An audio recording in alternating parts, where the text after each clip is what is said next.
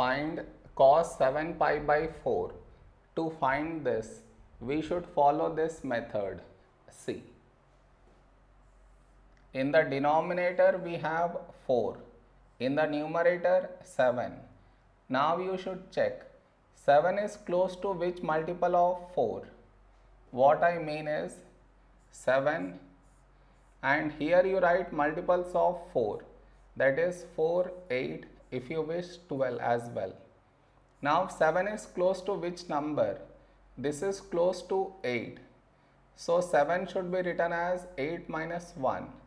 So this will become cos, in place of 7, now you should write 8 minus 1 pi by 4. This is your step 1. Next, cos. Now you should open up the brackets. You get 8 pi minus 1 pi by 4.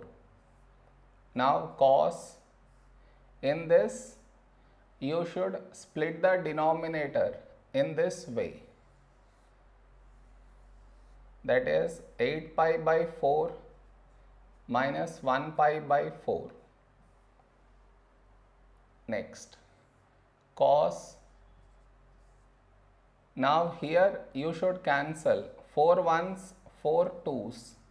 So we get 2 pi minus this no change, 1 pi by 4. Next, here we have pi, so cos is not going to change, it will remain cos, and inside we get this angle pi by 4. Now the question arises, will we get here plus or minus?